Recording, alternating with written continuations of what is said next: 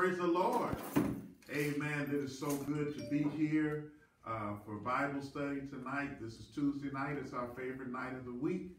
Amen. And we're continuing our study on the relationship thing. I'm here live at New Beginnings Church. I'm lonely. I miss all of y'all that are not able to be here with us on Tuesday night, but we love you. We want you to remember during this time to be patient. It's taking all of us to be patient, especially me. I'm sure even for you, you have to be patient and not fall into the temptation to be excessively social and getting out and doing the things that you might like to do otherwise. The thing is that right now, the way our government is set up and the way decisions are being made, it's almost like we're in an experimental phase with this virus. Here are the facts. Here are the things that we know. We know that we don't know anything. We don't know how to stop this virus. We don't have a cure to this virus. We don't have a vaccination for the virus. There's limited treatment that we can do for the virus. And week by week, even day by day, they're coming up with new facts about the virus, things that we don't know that are affecting people in our family, our children, our young ones. We were told at one point, mostly just old people get it. And then young people started dying. They said that, well, no, only certain races get it. Black people don't get it. And then black people started dying. Most of the deaths in the St. Louis area have been in predominantly black areas. And so you've got to recognize, I'm not trying to politicize this because that's not my motivation, but you've got to realize that we don't know a lot. And so since we don't know a lot, that means you have to be extra precautious during this time to make sure that you and your family are safe. Amen. Whatever that means for you, you need to do that. Amen. That means continuing to do your hand washing.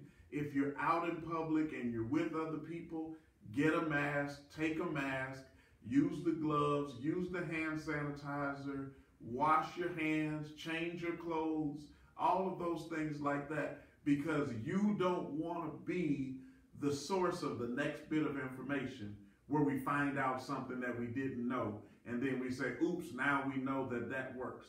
We don't want that to be you. So let's take a little extra time in St. Louis City and St. Louis County. We've got a couple of more weeks where the mayor and the county executive have asked us to continue to shelter at home. So let's just take that time and do the things that you need to do. But when you're doing that, be careful. And then outside of that, go home and relax and spend time with your family. Amen. So again, we're going into our study on the relationship thing. Tonight is a special night. I want to also encourage, if you have teenagers that are out there, we want to encourage them to log in on our Zoom chat. That's just for the teens. Let's talk about it with Dr. Danny.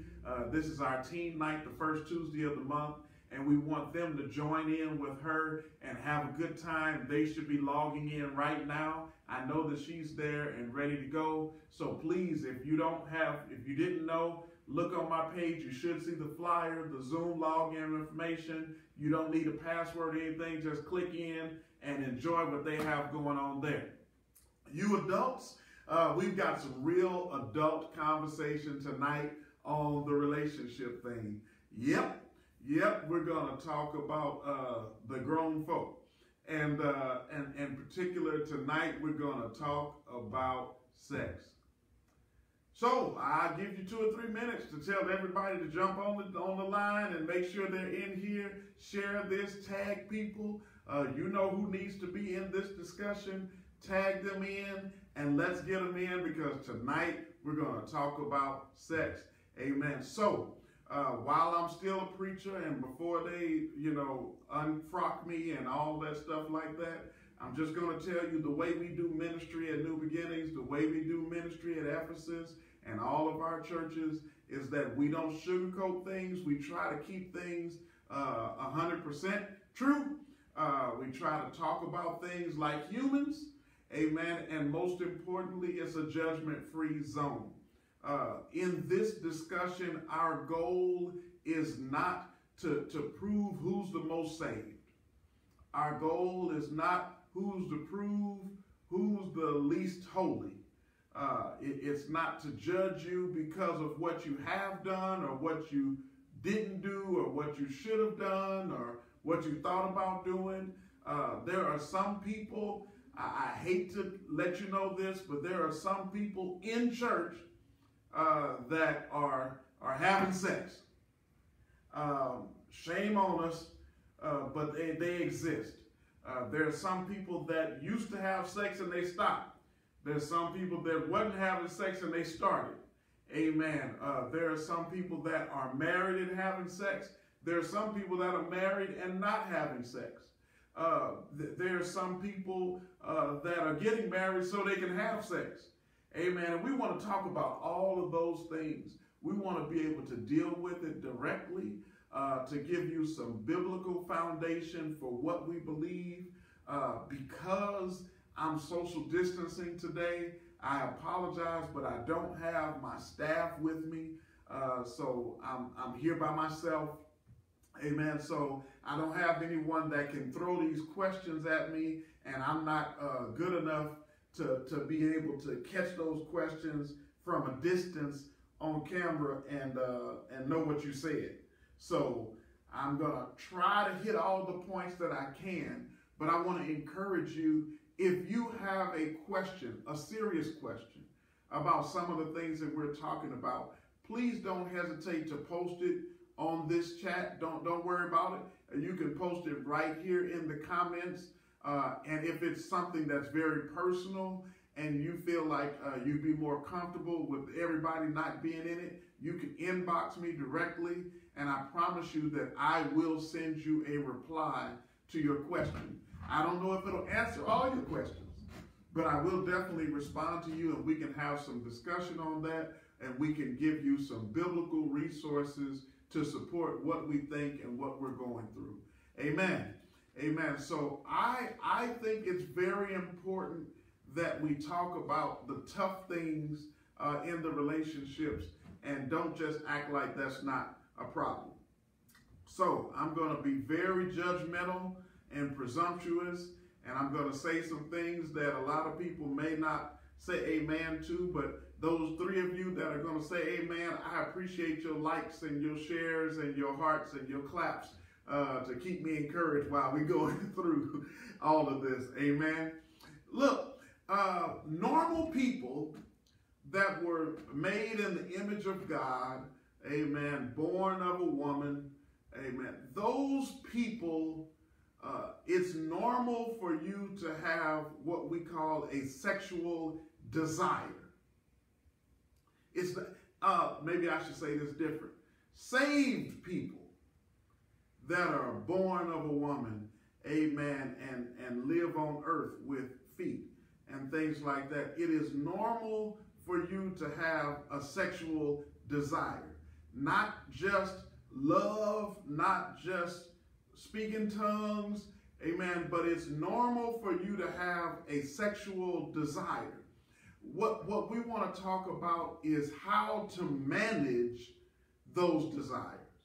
Amen. It is nothing wrong with you wanting. Let me tell you, if you are getting married, if you are dating, courting, or you already married to someone, one of the things that you should have is a sexual desire for your spouse.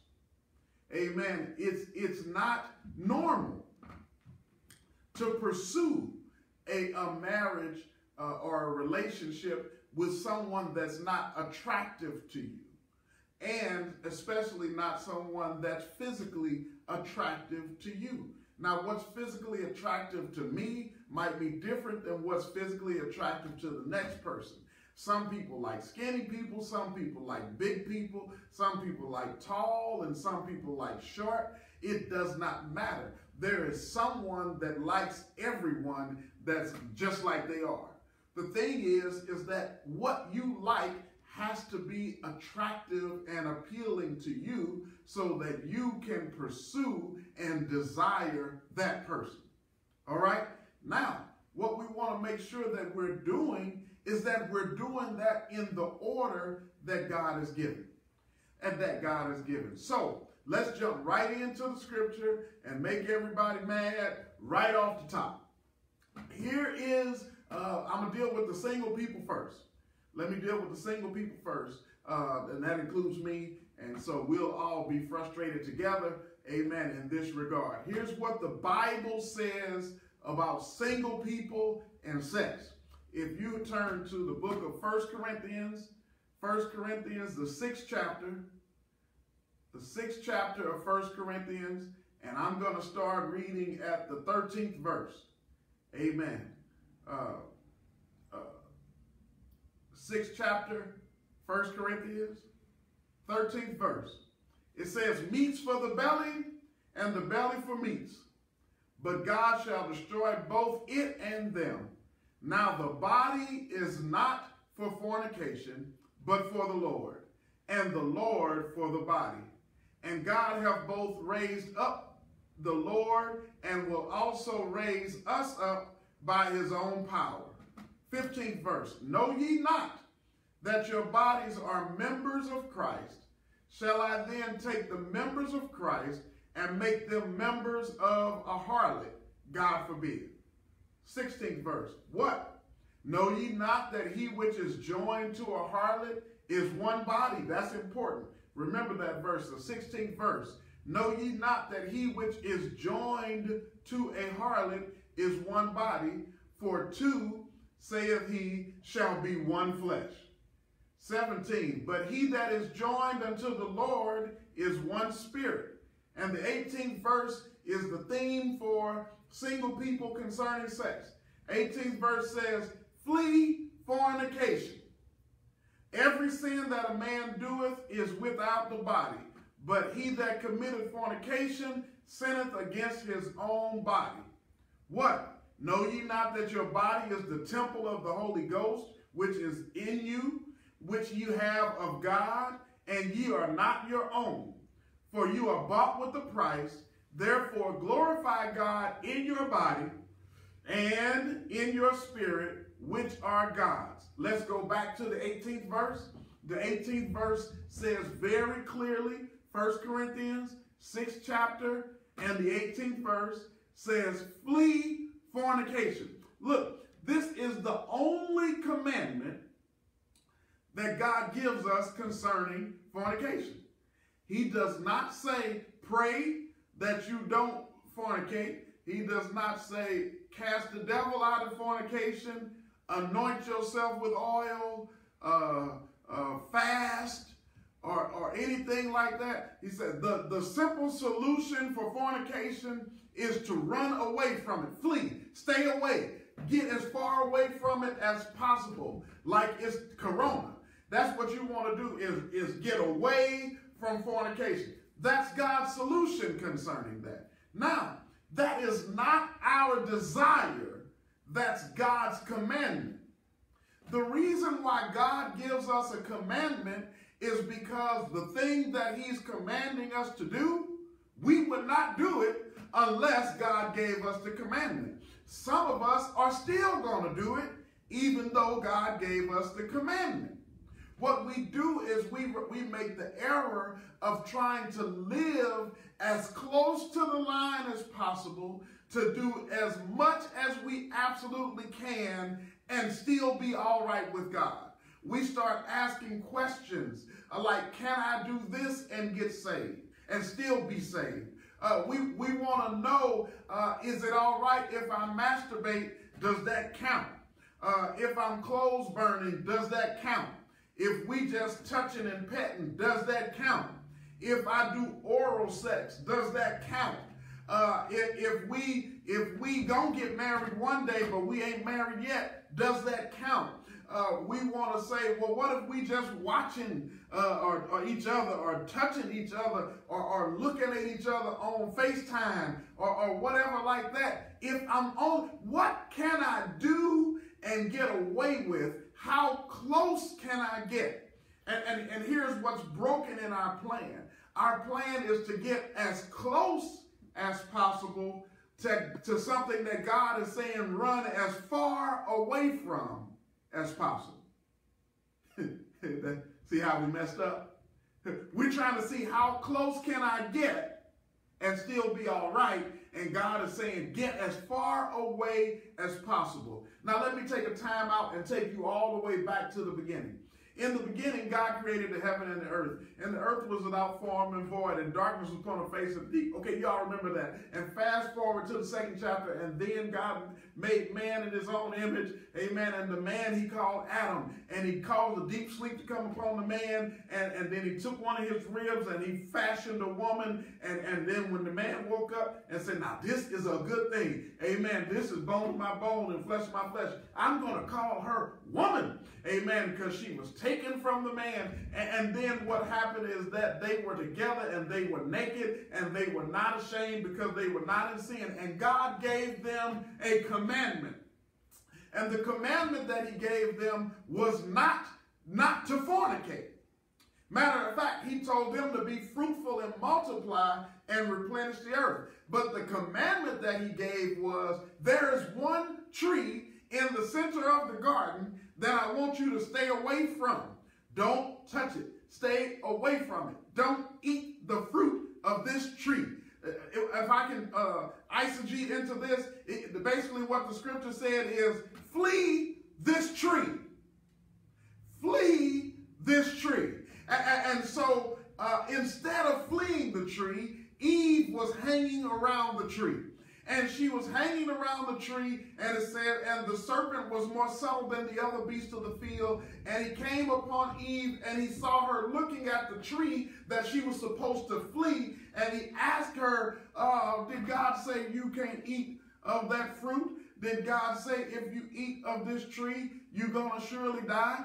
And Eve said, yeah, that's what he said. And then the devil said, no, you're not going to surely die. He just knows that you're going to like it. He just knows that you're going to get what you want out of it. He just knows that it's going to feel good. He just knows that that's your desire, and he's mean, and he wants to keep you from having fun. And so what Eve did was looked at the fruit that she was supposed to be fleeing, and when she looked at the fruit, it looked good to her. God never said the fruit didn't look good, but when she started looking at what she was supposed to be fleeing, it looked good to her, so she took it. And when she took it, then she ate of it. And when she ate of it, she checked herself, and she had not died. And then the devil became, in her eyes, telling the truth, because she ate the fruit that had been forbidden, that she knew she wanted, but for some reason God wouldn't let her have. And so she ate the fruit, and then she said it was good. And it was so good that she took it to the man, and she gave it to the man. Now, I always find this interesting that God didn't interrupt before the fruit got to the man. But instead what happened is he allowed the woman to take the forbidden fruit to the man. And then the man saw the fruit that the woman was bringing, and he knew that God said don't eat of this fruit. And he knew that God said flee this fruit. And he knew that God said don't touch it, stay away from it, flee the fruit. And instead of fleeing the fruit, what he did was took the fruit and he ate it also. And he saw it was good. And only after they both ate the fruit did they realize that they were naked and they were ashamed. And so in their nakedness, then they began to go try and hide. What am I trying to say? I'm not trying to teach creation again. What I'm saying is that there are some things that you don't get the full revelation of until you're too far into it to escape it. Once Adam and Eve had eaten of the fruit, and they had both eaten of the fruit, then they were trying to take fig leaves and cover themselves. Then they were trying to hide in the bushes from the presence of God. Then came the conviction. Then came the sin part that God had already told them would be there, but they were not conscious of, but it didn't come to fruition until after they were too far into it. Haven't we been there? I know all of y'all ain't going to say amen to this, but haven't you been there where you say, we're not going to do nothing? How about we just be together and we could just talk? What if we just hug a little bit? What if we just kiss a little bit? What if we just cuddle a little bit? Maybe we could just sleep together, but we ain't going to do nothing. We just going to sleep together. Okay, it got a little hot and heavy that time, but it's okay because we're under control and we know how far we can go and we know when we should stop and we're not going to mess up. We're not going to do this because God doesn't want us to do this. And I told God the last time, I'm never going to do this again. Amen. And then, woo, that was pretty close. I almost stopped. And then the devil comes in, and then the devil begins to slide in suggestions. And he says smooth things like, well, you was thinking about it, you might as well do it. Well, you came this close, you're just the same as doing it, so you might as well go all the way. Well, you've already had a climax, or you already had an orgasm, and you already feeling all of the stuff. Why hold back? You might as well do it all. You already in sin anyway, and the devil is a liar. Because what he does is he always pushes you too far and makes you stay too long. And then once you're out there too long, then he condemns you from being where you're not supposed to be. And then he turns around and tells God on you. And then you feel bad and you try to walk back to God with your tail between your legs crying, saying, God, I don't know what happened. And then God calls you out on your stuff and says, you know exactly what happened. What happened is you didn't flee. And I'm telling you, it doesn't always happen the first time. You might have been together for weeks. You might have been together for months. You might have been holding on strong, going hard for the King. Amen. Determined to give God glory in your relationship and all of that. And it only takes one time, amen, for one of you to be a little weak in that moment, in that situation, and bring forth what both of you have already wanted. Amen. And that's just the physical attraction that you already have for one another. Amen. Being manifested in a sexual passion that doesn't last long enough. And then once it's over, you feel terrible. Amen. I'll even tell you a little bit more. There are some people that have ruined great relationships, amen, because they've soiled it with fornication outside of the order that God has given for you to have sex in the relationship. So then it begins to deteriorate. So then it's not the same. It's not as special. Amen. One of my best friends, I honor him because to my knowledge and the things that we've shared and we're close enough to share, amen, that he saved himself until marriage before he has sex, and he has a beautiful marriage and a beautiful family. Amen. And I honor him for that. That wasn't my testimony. Amen. I'm sorry, disappointed if somebody thought, no, I did the best I could. It just didn't work out. Amen. Amen. It just didn't work out like that in my life. But I honor and I celebrate him, amen, for doing it the right way. Amen. And yes, I am calling that the right way. Amen. Here's the thing. The trap is that once you get in to a certain place physically, amen, it's hard to allow the Spirit, amen, to minister to this relationship. It's hard to allow the Spirit of God to minister in a relationship that's now being controlled by the flesh. Amen. I'm not giving the devil credit for anything other than instigating. Amen. He only made you do what you wanted to do. Amen. He only encouraged you to do what you already wanted to do. But now you're in it. Amen. And so now you're in a situation. And so I have daughters. I have daughters in the spirit. I have goddaughters, natural daughters, all the above. And so when my daughters have had relationship problems, amen, and in some of those relationship problems, the thing is that they had sex. Okay, well, I wish I could have another answer that would work better for you, but the premarital sex is a big part of the problem. Amen. If you weren't, let's say you got a baby daddy that ain't no good. Okay, if you don't have sex, amen, you can't have baby daddies.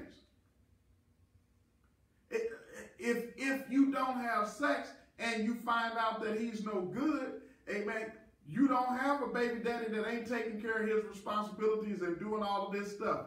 Amen. It's a lot easier to walk away from a relationship where you haven't given yourself physically to that relationship. Fair enough? Amen. If we haven't gone all the way, amen, and we haven't shared all of this intimacy, amen, it's a lot easier in the very natural sense to say, you know what, I'm cutting my losses, I'm out. Amen. But once you start to physically be involved, I'm even kissing. Amen. Just here's an acid test for you. If you got a bae, a boo, or whatever it is that you kissing right now, and y'all in a kissing relationship, not sex, just kissing. Y'all kissing. This is what we do. We kiss. Mwah. I love you. Mwah. With all the extra stuff in the kissing. All right? And it's okay until next week you see him kissing somebody else. You see him kissing her. If he's kissing her after he's been kissing you, we have a problem in this relationship. Can the church say amen? Anybody gonna say amen for me right there? As soon as we have been to a place where we kissing, and then you kissing her, after I know we kissing, amen. See, just that very base level of physical commitment is saying that I don't want to be kissing you and you kissing everybody else.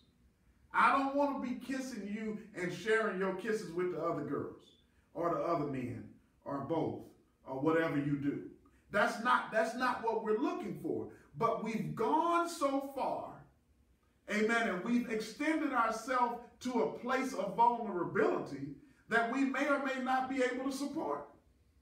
So what happens when he goes out and he does something else? Even when he goes and does something else, or when she goes and does something else, she takes that part of you with her. And then you live here broken, and you're heartbroken, and you're sad, and you're depressed. Why? Because I thought that we had something special. Because I thought it was special because we kissed. And if I'm saying more than kissed, then I really thought it was special. When you took your clothes off and you revealed your body to him, or you revealed your body to her, that was something special. When you had intimate physical contact with that person, then that's really special. Most of the people on earth should not see you naked. So if we have a naked relationship with someone, then that should be special. But it's special without the covenant that makes it special. So we've compromised the covenant of the relationship and accelerated to the benefits without an agreement. See, I didn't make an agreement to have in the whole, for better or for worse, in sickness and health, to death do me part, before you gave me the benefits package. And so now you're depending 100% on my integrity to hold what's most treasured by you, and I haven't treasured it because I've invaded it without paying for it. It's like letting me go into the store and eat the whole bag of popcorn before I pay for it. Now you got to depend on whether or not I'm going to be honest and pay before I leave. And a lot of times people don't. They drop that bag in the trash and they walk out the door like they haven't had anything, and that's what they do in your life. Amen. They came along, they had what they wanted, they enjoyed what they got, they did what they wanted to do, and then they walk right out of the door like that never happened, and oh well, not for me, I'm on to the next person. What's her name? And then we're devastated. And that's not just for women, that's men and women. And we respond to it differently, but the problem is that we're too deep into something that can't support the type of relationship that we're having. Scientifically, and yes, I can say science in church. Amen. Scientifically, I believe science explains or tries to explain a spiritual occurrence. You understand what I'm saying? The Lord said, let there be light, and there was light. And science says there was a big boom. Amen. Yeah, there was a big boom. There was light. Amen. And life came out of it. Amen. And yes, that happened. And that's science trying to explain what God did. Make sense? Okay. So what science says is that you have a gland in your body, a pituitary gland. Some of you medical people, you can say that better than me. But you have a gland in your brain, and this gland secretes a hormone, and that hormone is called oxytocin. Amen. Let me read this from my notes to make sure I've got this right. The oxytocin is a hormone secreted by the posterior lobe of the pituitary gland. Amen. It's a pea-sized structure at the base of the brain, and is somewhat known as the cuddle hormone. And the cuddle hormone, or the love hormone, because it's released when people snuggle up or bond socially. When you cuddle, when you hug, when you snuggle up, when you kiss, when you spoon, when you lay together, when you hold hands, this hormone goes off, and it starts spitting out this gland that says, I like it when he touches me. I like it when she holds my hand. I like it when she rubs my head. I like it when he squeezes my shoulders. Amen. I like it when he does the stuff that we ain't going to say publicly, and he touches me here and there and all of them places. Amen. And every time they touch you there, then that gland begins to go off.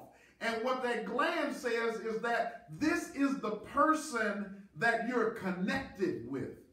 Before you physically are having sex, your brain is already having sex. I hope y'all got that.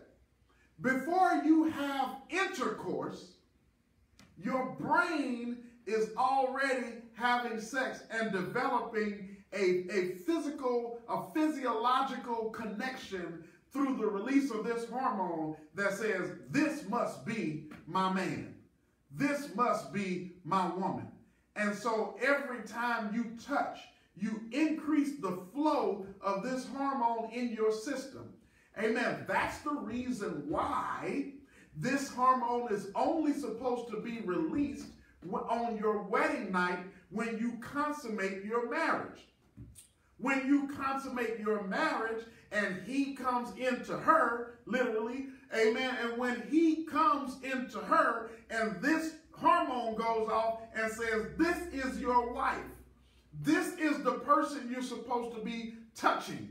This is the person you're supposed to be hugging. This is the person you're supposed to be kissing, and this is the person that you're supposed to desire sexually for the rest of your life, and no one else is supposed to make you feel this way. That's the way God made you, and that's why this hormone goes off in your body. Now, here's what we do. We crash that deal because we run and we hug everybody, and we kiss everybody, and we sleeping with everybody, and we twerking and doing lap dances and fingering and touching and everything else in the name, and licking and kissing and all kinds of parts. And we setting our hormones in confusion because they're like, who is the wife? Who is the husband? Is it her? Is it her? Is it him? Who is it? I don't know which person to connect with. And so you're with Sally and you're thinking about Lucy because your Lucy hormone is saying this is the way Lucy touches, and now you married to Sally trying to convince Sally to touch you like Lucy because that's the way that you like it, the way Lucy do it, but you married to Sally and your hormones is confused because they don't know who you married to. Some of us have had so many sexual partners, so many sexual encounters that we all confused and freaky. And so we trying to go out and stimulate our own self to bring back the feeling or the ghost of sexual past to make it work again when it was always working the way it was supposed to work. The problem is that you got too many people going off in your brain. Your gland is trying to connect with too many people, and what the devil said was not going to hurt you, and that God just knows that you're going to like it, and God just knows that it's going to be fun, and he made it for you to have desire and all of those things. Now the Garden of Eden, the forbidden fruit trap is set, and now it's going off in you, and you don't know what to do. There are some people that physically, and people are different about this, there are some people that physically can't sleep because their sexual desires is going haywire.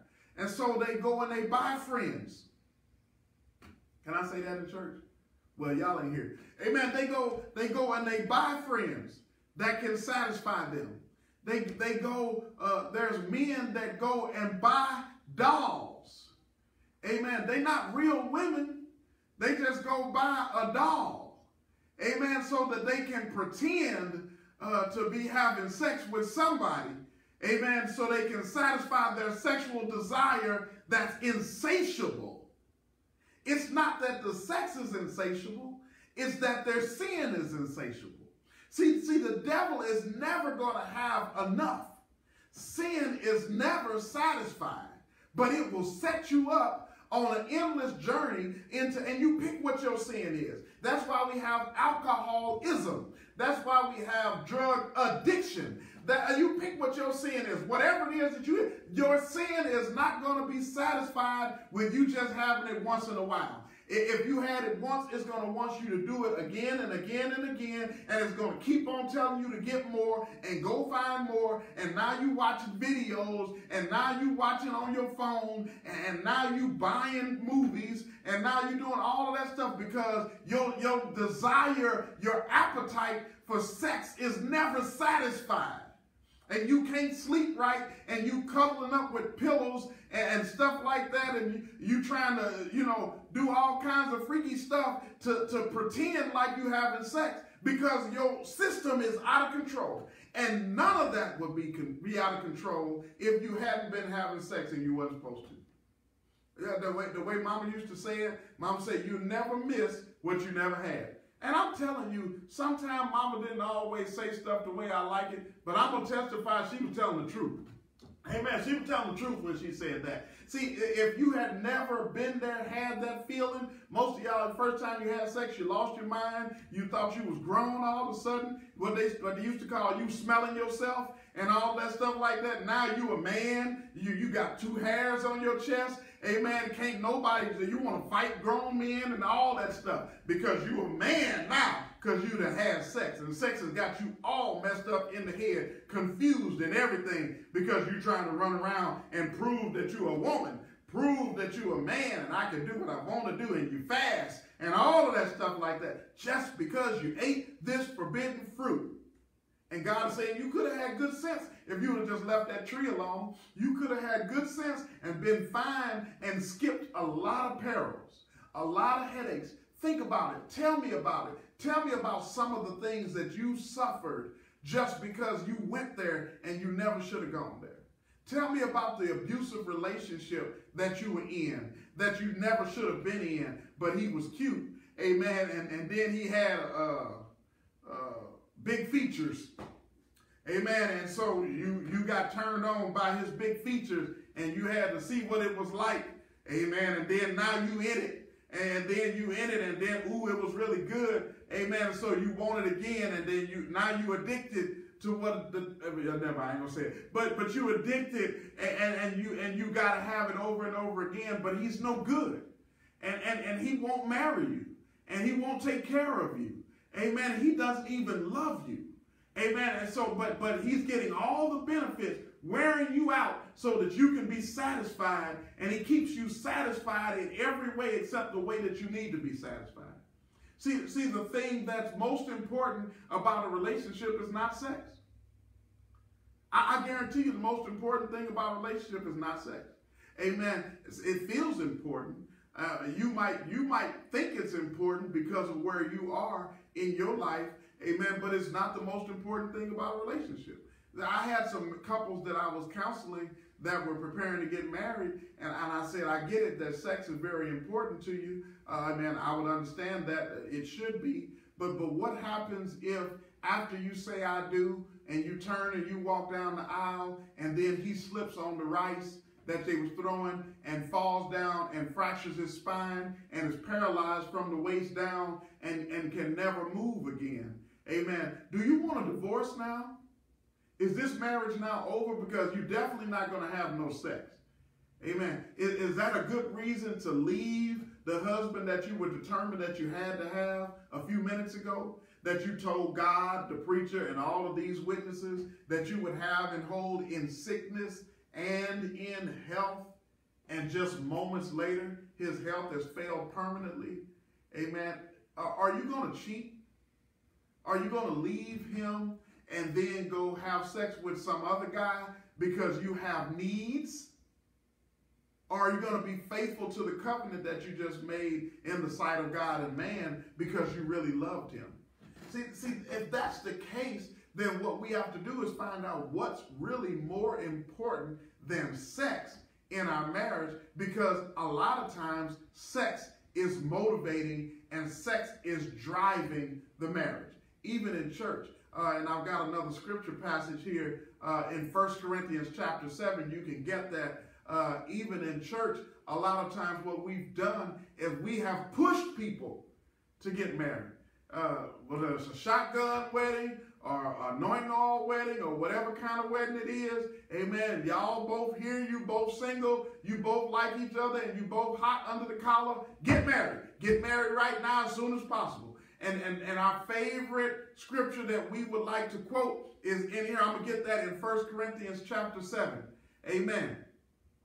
You all got that? 1 Corinthians chapter 7, I'm going to begin at the first verse. It says, now concerning the things whereof you wrote unto me, it is good for a man not to touch a woman. That's the oxytocin. See, God knew about that. It wasn't a surprise to him. The scientists didn't tell him. He told the scientists.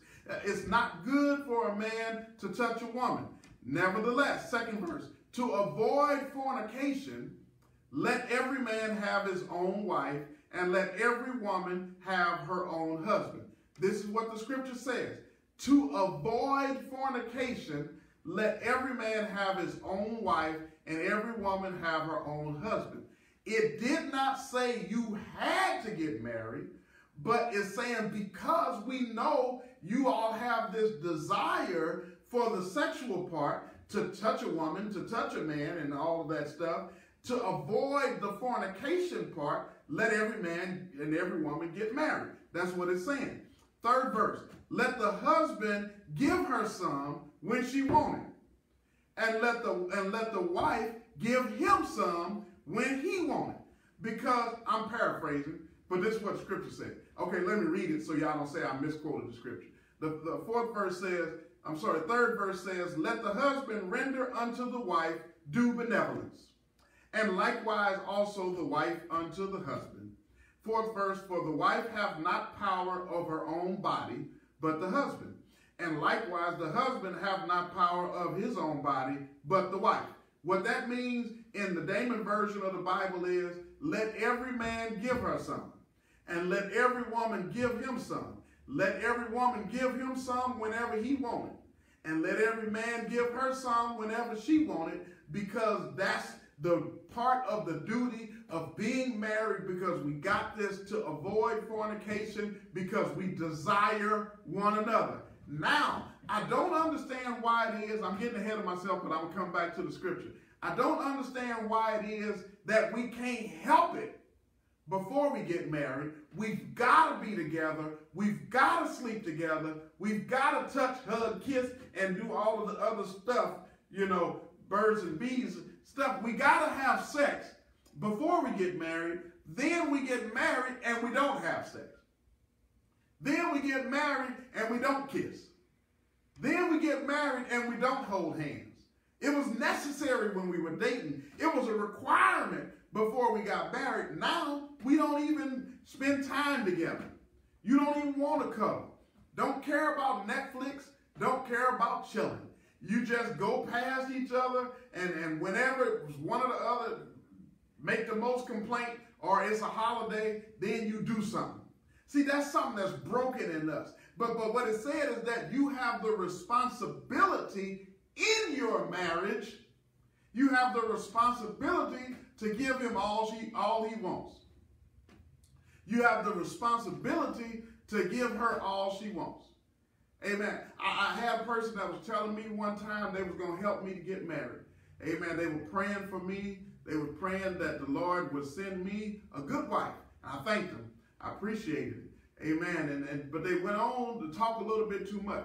They said, because you need somebody that can cook for you and that can clean for you and that can put together your clothes and do your laundry and all of those things. You need somebody. And I said, wait a minute, let me interrupt you right there. I appreciate what you're saying, and I'm thankful that you're praying for me, but I want you to pray right. Amen. So I know how to cook. Amen. I'm a good cook. I cook so good that my mother eats my cooking. Amen. So I know how to cook. Amen. I know how to clean. Amen. And I know how to do laundry and all of that stuff. Like, I can handle. I've been handling that for 40-something years. I know how to do all of that stuff like that. But if you're going to pray, would you pray that I get this wife that every time I get ready, she go over here and I ram her into this headboard and we do the Adam and Eve thing, amen, as much as I want to. When I wake up in the middle of the night and say, hey, get in the position, I want her to get in the position. I don't need her to cook. I can do that. Amen. I need her to do this. And I want to do that. She said, oh my God, that's what you want. I said, well, if you're going to help me, help me. If you're going to pray for what I want. I don't need a cook. Amen. Red Lobster is open. They will cook. Amen. But I can't do these other things with Red Lobster. See, and then I was kind of being silly. But when they got the point, it was like, you're trying to give me what you want to be. But you're not trying to be what I need.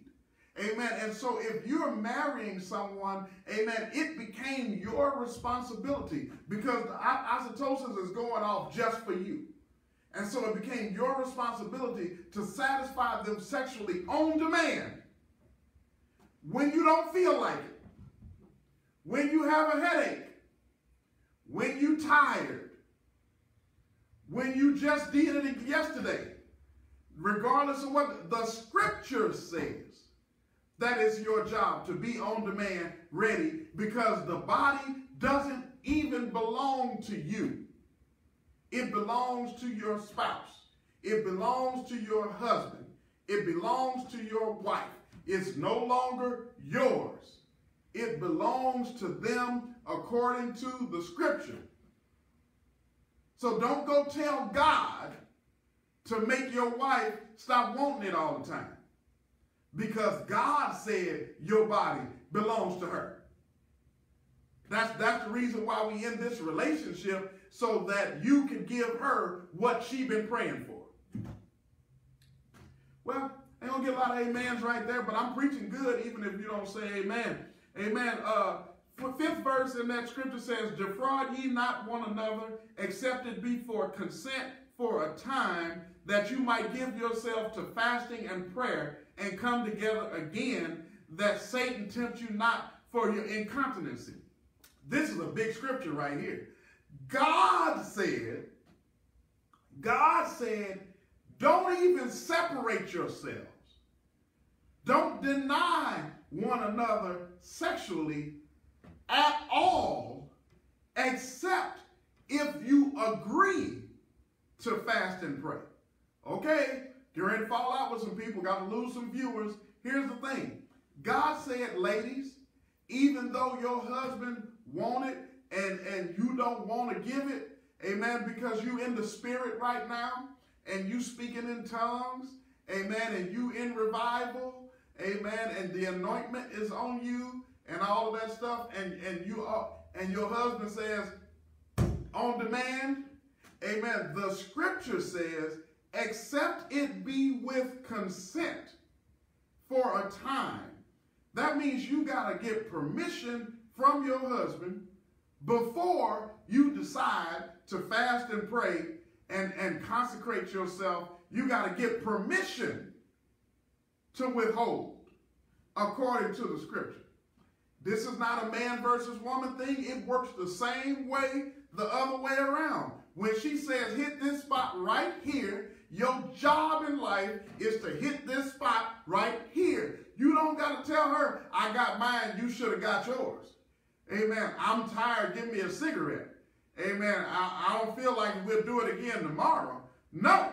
Your job is to bring satisfaction to your wife. Amen. And God said, I will wait until you all agree on a time to talk to me. That's deep.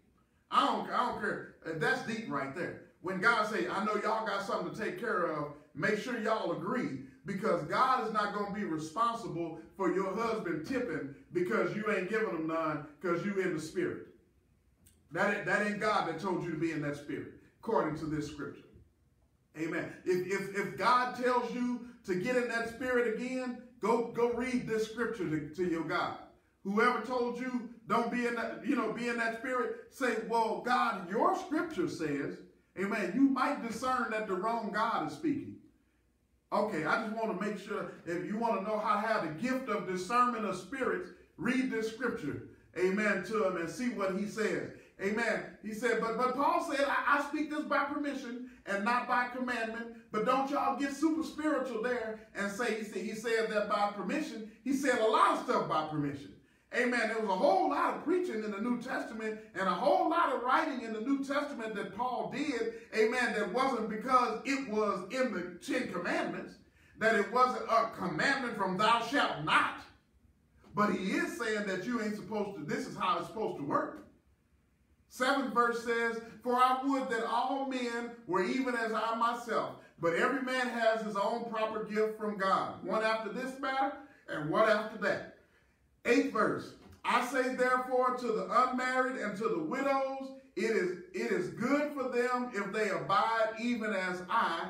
9th verse, but if they cannot contain, let them marry, for it is better to marry than to burn. And I want to correct this scripture right here, because some of you have made this a hellfire thing. You have said it's better to marry than to burn, meaning that if you don't get married and you keep fornicating, then that's going to send you to hell. That's debatable. That's not what we own right now. But this particular scripture, in its proper translation, is saying that it's better for you to marry than to burn with desire, than to burn with passion, than to burn in your lust. Meaning, if you know you can't handle it, you know you can't help it, and you know and you believe that you gotta be together, and you can't do that, then go ahead and get married. If you can't get married, then go ahead and don't be together. It's not saying that you gotta do one or the other. The choice is still yours. God is not a force you to do it type of God. But if you know that you can't help it, then don't stay in it and keep on not helping it. And if it's that important to you, and it's got that much of control over your life that you can't resist by any means necessary, go ahead and get married. But now I have to say that in alignment with the scripture. Now let's have some discussion about it. Is the reason you're getting married because you can't help it or because you want him? See, that's a big question. That's a big question. Is the reason, is when you say it's better to marry than to burn, are you just burning in lust? Or are you burning with a desire for that other person? Is it the passion that you have for this person that makes you get married? Or is it the need to satisfy your sexual desires? I had to slow all the way down to say that, because that's a big part where we get confused, especially when we quote this scripture. We want to say, it's better to marry than to burn, and I'm on fire. So somebody marry me, please, and put this fire out. Amen. I can't wait to get to the honeymoon so he can put this fire out. And so what you did is you enlisted a prostitute.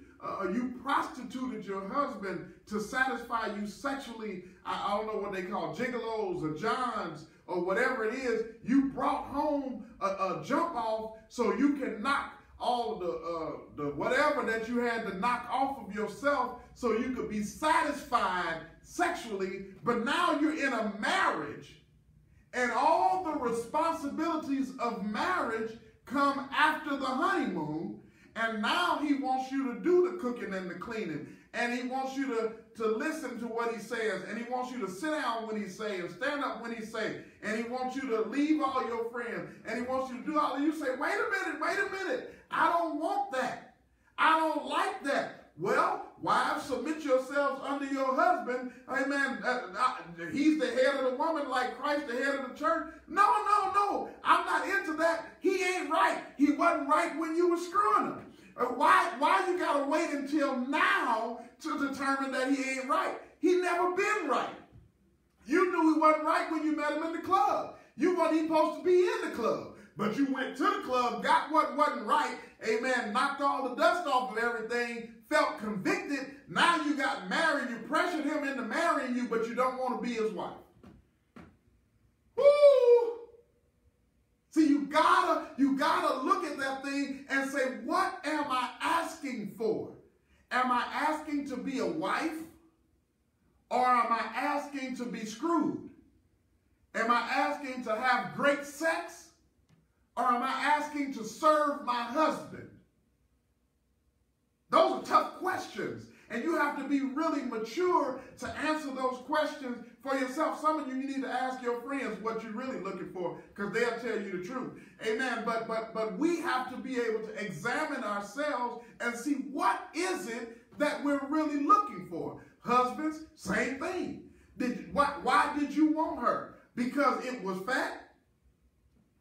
Amen. And so you had to see if it was as good as it looked. Amen. And then you tore it up. And now that it's torn up, now you don't feel like being bothered. Now you want to watch the game. Now you don't want to cuddle no more. A brother will cuddle if it's going to help him get to home base. Y'all know what home base is. A brother will cuddle. A brother will buy flowers. A brother will listen to love songs. A brother will read poetry. A brother will walk in the park and hold hands. A brother will go to church. Amen. If that's going to help him get to home base, he will speak in tongues. He'll get baptized. He'll fall out in the floor. He'll be a minister. He'll be whatever you want him to be if that's going to help him get to home base. But once he's at home base and he got the key, all of a sudden, all of these other things begin to arise, or all that other warm and fuzzy goes away. Why? Because he didn't want to be warm and fuzzy. He just wanted to get his rocks off. And you sexy and you hot. And so the next time he want to get his rocks off, he's going to get his rocks off again. But he ain't going to kiss you. And he ain't going to hug you. And he ain't going to cuddle. And he don't want to Netflix and chill. He don't quarantine over his friend's house. Amen. And you can't figure out what happened and what's wrong. It's because there was never an established relationship outside of physical sexual desire. That you never fell in love with his mind. You never fell, and you never even knew what he really liked because you were too busy trying to get to the sexual part. I mean, let's be honest. It's almost like a date that we should cherish. We remember that first kiss. We remember the first time. And you remember all of that. But what's his favorite color? What's his favorite sport? What was the worst thing that ever happened in his life? What are the broken things in his life that he hasn't overcome yet? What are the things that he really needs support with? What's his dream that's been buried? You don't know that. You don't know that because you was too busy trying to do the grown folk. Now you find out 5 years later after you married, amen, that he always wanted to be nothing. and you're frustrated because you're in a relationship with nothing. And it's amazing. I ain't gonna say nobody's names, but it's amazing because that's the time that you come to the pastor and say, this is not what God wanted me to have. This is not the person that God has for me. God wants me to be happy. God wants me to be with a godly man. God wants me to be with, he always wanted that for you. That didn't just come up just in the last few days. That didn't just come up in the last few years, but you were ignoring his desire when you were making the decision, amen, to make a covenant with him in spite of what God was saying. You weren't asking God. Now, you have to know how God is, and I know I'm almost out of time, but you have to know how God is about marriage. God honors marriage. Amen. God honors covenant. Amen. If you want to know what's important with God, look at where he makes the word covenant. Amen. When he made a covenant with Abraham, he said, this is what's going to happen. And he always supported his covenant with Abraham. When Jesus came, it was the satisfaction of his covenant with his people. He promised he would save Israel. When Jesus returns, he's still keeping his covenant with Israel in spite of all of the Gentiles that's gotten saved. Amen. God honors and keeps covenant. When he made a covenant with Saul to be king, amen, he stepped aside. He stepped aside and let Saul be king. So much so that when he rejected Saul, amen, his words to Samuel were, why are you still praying for Saul, seeing that I have rejected him? Amen. But he recognized that Saul was still king. He rejected him, but he was still king. When David came along, Saul was still king. Saul didn't say, well, David is the king now, and you got to, and God did not give David permission to kill Saul because he made a covenant with him to make him king, even though he had rejected him. When Israel was clamoring and said, we want a king, give us a king like we can, so we can be like the other nations. God said very clearly, you making a mistake by wanting them other kings, because up until now, I was your king. He said, but I'm recognizing that you would rather have Saul than have me. And so God stepped aside and let Israel have Saul. He told them what Saul was going to be, but he stepped aside and let them have Saul. As soon as they decided that they didn't like Saul, he didn't step in and say, I knew that, so now I'm going to step back and be king again. Nope. Now David is king. Now Solomon is king. Now Jeroboam and Rehoboam. And on down, now the generations of the kings, is because God is out of the king business in your life. He said, I'm going to have me a king. And that king came later. Don't make me hoop. Amen. But that King of Kings and Lord of Lords coming. Amen. But he said, but now this is your king. And so I honor the covenant relationship with the king, so much so that David said, you're supposed to touch not God's anointed and do his prophet no harm, because he's the one that made the covenant with Saul, and it's not my job to break a covenant that God made with Saul. See how he feels about covenant? So here's what he says about man and wife. He said, what God has brought together, let no man put asunder. That's the same thing as touching the anointed. That's the same thing as breaking the covenant that's been made between man and woman. It's the same way as being made between God and a king. It's the same way as being made between God and Abraham, because God honors the covenant that you make. And so God will never tell you to break covenant. That's just against his character. He's more just than that. He's not going to tell you abandon the covenant because we don't like it. He didn't like the relationship he had with Saul, but he honored the relationship he had with Saul. He said to Saul, if you would have been obedient, I would have established your kingdom forever. Amen. But Saul's disobedience is what got Saul put out. God never, watch this, this is kind of deep, I just got this facts. God never dethroned Saul. His relationship with Saul was over. his love, his affection and fellowship with Saul was over because he had rejected Saul, but he never removed Saul from the throne. So he didn't allow David to remove Saul from the throne. It was the other man that killed Saul, and it was so wrong for the other man to kill whom God had covenanted that David killed the man that killed Saul because they didn't have permission to break God's covenant. See, God is consistent. That's what makes him just. And so when we start talking about divorce, that's another class. But when we realize that what God has brought together, there was never a plan for it to be broken asunder. That's why you got oxytocin. That's why these hormones is going off. That's why they become no longer twain, but one flesh. Amen. And no man is supposed to break them asunder. Amen. That's the reason why we mix the rice. That's the reason why we stir the sand. That's the reason why we light the unity candle. Because these two individuals are gone and now there's just one. And you can't make the one separate again. You can take two and make them one, but you can't make one and make them two. You can take one and make it half, but you can't make it two again because it's one.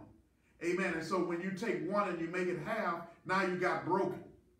And so you took two things that was made one, and then you pulled them apart and made it half, and now it's broken. And then the half goes and gets into a relationship with somebody else, amen, that's a half, and then they become two halves, amen, and then they're broken, and now they're a quarter of what they used to be, and then they keep taking their broken self into more and more relationships, trying to be made whole, amen, but all they do is try to join with other broken people, amen, which cause them to be even more broken, and then we find ourselves repeating the sins of our past and repeating the flaws and the traps and the snares that have so utterly forsaken us over the years, amen, and we're frustrated and we're depressed and we're all of those things because we've never been made whole because we're broken. Amen. And the only thing that can make you whole is to go back to the altar, amen, give Jesus your life, repent for your sins, and let him heal you. Let him restore you. Let him make you whole. And then when he makes you whole, then flee the tree. Stay away from the thing that keeps getting you broken. It's not the person that broke you. It's the sin that broke you. It's not that you got the wrong person. It's that you're doing it the wrong way. And so if we keep doing it the wrong way and expecting different results, that's insanity. And it's not going to work for you, and it's not going to work for them, and it's not going to work for the people that's watching you, and it's going to be a whole trail of mess. Even in a lot of cases, there's people that are together and they decided to stay together, but they're not happy. And they're not happy because it's built upon a shaky foundation. If you're married today, and some of you are married today and you got married on false pretenses or for the wrong relations, for wrong reasons, go back to the altar. Amen. You repent. Don't worry about your spouse getting it right. You go repent. Then pray for them. Okay, I'm not preaching good. Let's say this. Why carest thou about the speck that's in your brother's eye and don't observe the beam that's in your own eye? First, remove the beam out of your eye so that you can see how to get the speck out of your brother's eye. If you understand that parable, then I'm saying to you, get you right. You repent. Realize what's been broken in you. Realize what you've been trying to satisfy. It's not that he's not enough. It's that he's not him. He's not the other guy. He's not the other people that you've been trying to connect with down through the years, and you're trying to make them what you left. You're trying to make them what you lost. You're trying to make them better when all they are is themselves. And they're good enough by themselves to be themselves, but they'll never be good enough to be what you lost. They'll never be good enough to be what you imagined. They'll never be good enough to be what you dreamed. You just have to let them be the dream. But instead, we soil the dream by bringing it into this forbidden place. So what do? How do we make this right? How do we fix what's wrong with us? How do we fix what's broken in us? I'm telling you, this here fornication and sexual relationships, amen, in and out of a marriage, amen. Here's where people get messed up. You wonder, how could he go and cheat on you? How could he commit adultery, amen, if he loved me? Amen. And I understand why you would ask that question, but the better question is, was he a fornicator? See, if he was a fornicator, then what he had was he was out of control sexually.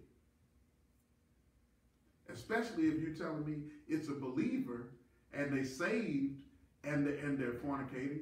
What that means, I don't care if he's a pastor, I don't care if he's a deacon, I don't care if she's a missionary, mother, apostle, or whatever we may be. Amen. If you are fornicating and you're a believer, amen, then what's wrong with us is that we are physically out of control. The scripture says that we cannot control our body. And if we cannot control our body to the point that we can't help it, amen, and we need to be delivered, amen, because our passion is not for the person. Our passion is to satisfy the sexual desire. And if that's the case, then you married a fornicator. So you married somebody that's sexually out of control. So when the next situation comes along, then that fornicator just becomes an adulterer, because they are not committed to God and they're not committed to you. They're just committed to satisfying their sexual desire. So when their sexual desire is not being satisfied here, they go and they satisfy it there. And so somebody is going to say, well, what about when I'm doing everything he wants, everything she asks, all the time, whenever they want it, I'm Johnny on the spot, I'm ready to give it, and they still go do it somewhere else. That's because they're out of control. They're not demonstrating love by having sex with you. They're demonstrating the need to satisfy a physical desire. And if that physical desire is greater than their commitment to God, then they're not going to have a greater commitment to you than they have to God. So whenever that physical desire stirs up again, you have a lot of people that it's not even about the sex. It's because they want to feel some type of way. It's because they're just not satisfied, because sin is never satisfied. How do you fix it? Go back to the altar. Go back to God. Say, God, I'm sorry. This is broken in me. And Apostle Cahill will say, go get on the altar and hold on. See, in a lot of cases, you could have a better relationship if you would be free. If you can get you free in that place, then you would get to a place to where you could bring better to the relationship. What would it be like if instead of bringing the forbidden fruit to Adam, what would it be like if Eve said, I'm going to flee the fruit? See, if Eve would flee the fruit, then she wouldn't bring the forbidden thing into her marriage, and then she would not lead her husband, amen, to sin. This is not about a gender thing, who did what and whose fault was what. It ain't about that. If Eve would have stayed away from the tree, amen, she would not have brought temptation to Adam. And she would have protected their covenant relationship with God just by being sure that she was in place. If it was Adam and he was tempted to eat the fruit, it's the same thing. If he would have said, no, we're not going to eat this fruit. Amen. I don't know if he probably had a little better grasp on where his wife was. Maybe it would have been a little better. If he would have recognized that his wife was hanging around too close to the tree and maybe led her into another place where they're far away from that. If you know that that's the struggle or the potential struggle, are you encouraging that or are you fleeing that? Do you trust God enough, amen, to not give it up? Do you trust God enough to wait? Do you trust God enough to keep it sacred? Amen. Or do you feel like you've got to give him some or he going to give it to somebody else? I was in, let me be a little transparent. I was in a sexual relationship, amen, and I was wrong. Amen. I was fornicating and I was saved and sanctified and preaching and all of that good stuff like that. Amen. But when it comes down to it, I was wrong. And I was in this sexual relationship and I recognized that I was wrong and I was convicted by God. And God said, you need to stop. And I said, you're right, I need to stop. And I made a decision that I wanted to stop. And I went to the girl that I was in a relationship with then, and I said, look, I've got a conviction on my heart that I need to stop, and I really want us to stop and to not do this anymore. And I was really sincere. And as I went to her and I said, I want us to stop, she said, why should we stop? Because if you don't give it to me, you're going to give it to somebody else. And I was like, wow. So what am I, the vending machine? You know, I might as well give it to you because somebody gonna get it. She wasn't even willing to pray with me to say, hey, I respect the fact that you're trying to do what's right. Amen. And so I want to support you in doing what's right, even if that means I have to flee, even if that means I have to suffer, even if that means we have to not be in a relationship. It's more important to me that you keep your covenant with God than to satisfy me sexually. No, she said, you might as well give it to me. If you don't give it to me, you're going to give it to the next girl anyway. See, that was enough reason for me to leave that relationship. So why didn't I leave? So why did I stay in that relationship? So why did we keep having sex? Because I never got healed. I knew I had conviction, but I didn't get delivered. So you got to be able to take the conviction that God gives and get yourself on the altar so you can be free. And then once you're free, then you can free yourself from the situation and free the other person that's in that relationship. Maybe they're weaker than you. Maybe they have a greater problem than you. Maybe they need more help than you. Maybe you're the problem. Maybe you're the reason that they're in that place in the first place. First, get the beam out of your eye. This is not about judgment. This is about recognizing where we are as the people of God. It's about understanding what helps and what hurts our relationships. Some of you are courting somebody right now and you're making a decision right now about how you're going to handle sex and things like that. I'm encouraging you. Hold on. Hold on and stay with God. Some of you are in relationships right now and you're trying to get somebody because you need to get your rocks off. And I'm encouraging you, get on the altar first. Don't ruin that person's life. Don't ruin the relationship with that person because you're really just trying to have a sexual fantasy fulfilled or a romantic fantasy fulfilled. Amen. Make sure that you're whole when you go into that marriage. Make sure that you're whole before you go into the next relationship and you were broken by the last guy or you were broken by the last girl. Go back and be healed, be delivered, be made whole, and then take your whole self out and be in the relationship that God would ordain for your life, and then manage the relationship in a way that God would ordain. I'm so glad that we're able to have this kind of open discussion. I'm glad that we're able to be real with one another and recognize that we do struggle and we do have issues.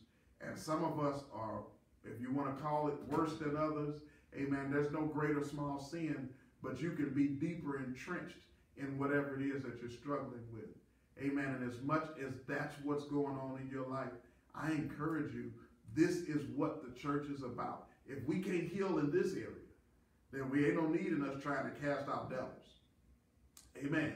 Amen. If we can't deliver in this area, there's no need in us trying to go out and save the world. We can't even save ourselves.